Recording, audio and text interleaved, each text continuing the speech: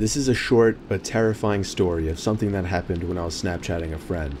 I'm pretty young, I'm only 13, still in middle school. A girl I really liked had just recently started snapping me selfie pictures, and we started messaging each other for a few nights. One night when I was watching TV, she sent me a snap of herself laying in her bed without a caption. I sent a message saying "What's up?" She sent another identical picture, this time with a caption saying "Not much, you?" She set the timer to 10 seconds, so it gave me plenty of time to analyze the picture, including her bedroom in the background, and the dark outline of a person standing by her window.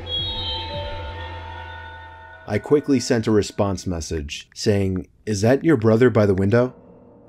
She sent another identical snap, this time captioned, "What do you mean?"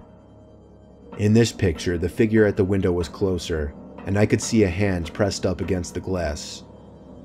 I closed the snap before the timer even ran out so I could tell her quicker. I said, "There's somebody at your window, turn around." She opened my snap almost immediately, and then I didn't hear from her again on the app. I grew more and more worried as the minutes passed. I texted her a few times to no avail.